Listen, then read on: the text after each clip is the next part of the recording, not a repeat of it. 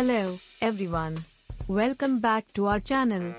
Today, we are going to delve into a fascinating yet critical topic, the formation of cancer in the human body.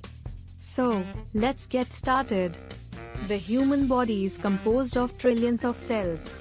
Normally, these cells divide and multiply in a controlled manner to replace old or damaged cells, keeping our body functioning optimally. However, sometimes, the DNA within a cell can undergo mutations. These mutations can be caused by various factors, such as environmental exposures or genetic predispositions.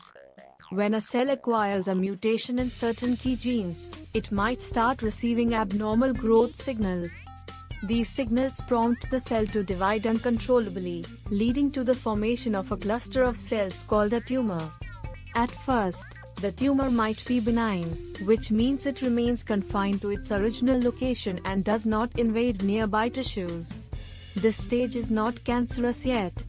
In some cases, additional mutations can occur, causing the tumor to become malignant.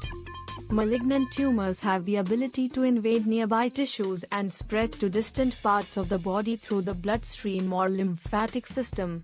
This process of cancer spreading to other parts of the body is called metastasis, and it can make treatment more challenging. As cancer cells continue to divide and invade healthy tissues, they can disrupt vital organ functions, leading to serious health issues. Understanding the step-by-step process of cancer formation is essential for early detection and prevention. Remember, leading a healthy lifestyle, avoiding known risk factors, and regular screenings can play a crucial role in staying cancer-free.